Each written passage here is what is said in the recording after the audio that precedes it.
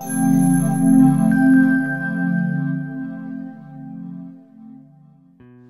what we see here is part of the contemporary issues category.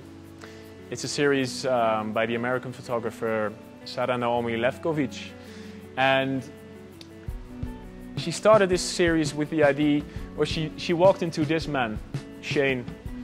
and why she started talking to him because he has a big tattoo here, which is Maggie, and Maggie is the lady in the pictures, and they are a couple. So the photographer decided to spend a lot of time with the couple, and it was more about this guy getting out of jail, and she just wanted to, you know, make a document about how he was handling with this. But then the more she spent time with them, the more Shane probably felt at ease with her, so he started behaving like he normally did, and that is when the domestic violence came out. If you look at the series, you see a lot of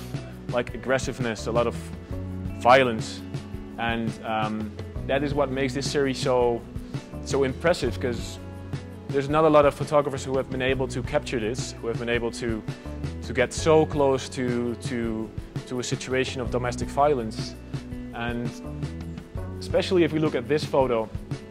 we see Shane threatening his wife with the little girl in the background. And it's really hard to look at, because you know, you cannot imagine what a kind of life the little girl is living, because you know, it's so aggressive, the environment in which she grows up. But then it's a perfect way of, you know, raising awareness for the fact that there is a lot of domestic violence, and you know, we cannot get any closer than this, because we can just see it happening here. So that is why it's such an important document to, you know, raise awareness for the issue of domestic violence.